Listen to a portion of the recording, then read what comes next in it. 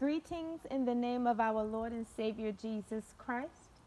Heavenly Father, we come to you in Jesus' name. We love you. In Jesus' mighty precious name, amen. I want to talk to you about what really matters in this life. The things that matter and the things that don't matter. The only thing that matters in this life is that you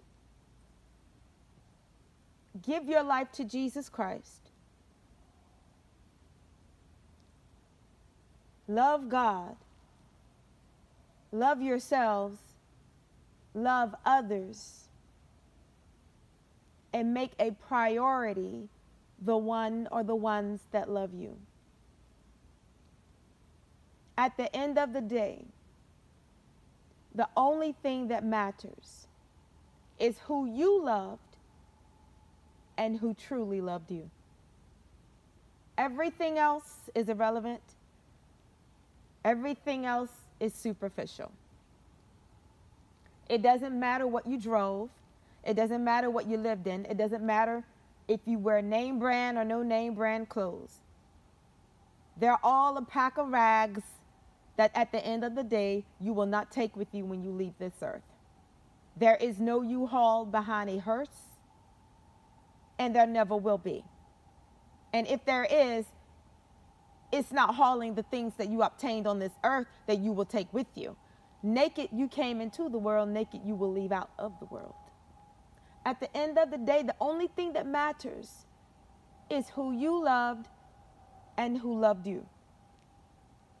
And for many people, it takes them getting to the end of their life. It takes them being so old or so mature in age that until they realize what life really was about. And by then it's too late.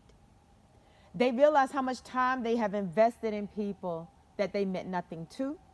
They realize how many people they've entertained that at the end of the day will not be there for them, will not visit them, will not care 2 cents about them. At the end of the day, the only thing that matters is who loves you and who you loved. People waste their youth and even their middle-aged life and even their elderly life, which is not old. But they waste so much of their life focused on things and people that are not important. I'm telling you, things that contribute nothing to your life but misery and chaos and drama. And they totally overlook the things and the gifts or things that are gifts, people who are gifts that God has sent into their lives. Those people they neglect and the toxic people they protect. That is some backwards mess right there. They neglect the gifts and protect the toxins. That makes absolutely no common sense at all, at all. Do not get to the end of your life and realize you have wasted every second of it.